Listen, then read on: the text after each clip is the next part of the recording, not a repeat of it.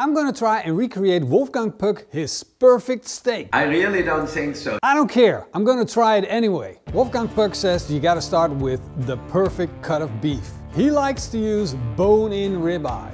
Then you gotta chop up fresh herbs, thyme, rosemary. You gotta put olive oil on the steak, put the rosemary, thyme, salt and pepper on. Let the steak come up to a temperature of 52 degrees Celsius.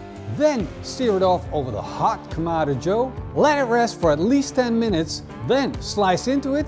I like beef with great flavor. Get a hot cast iron pan, put garlic in, put rosemary in, put butter in, put the steak in, and there you have it. That's the end result.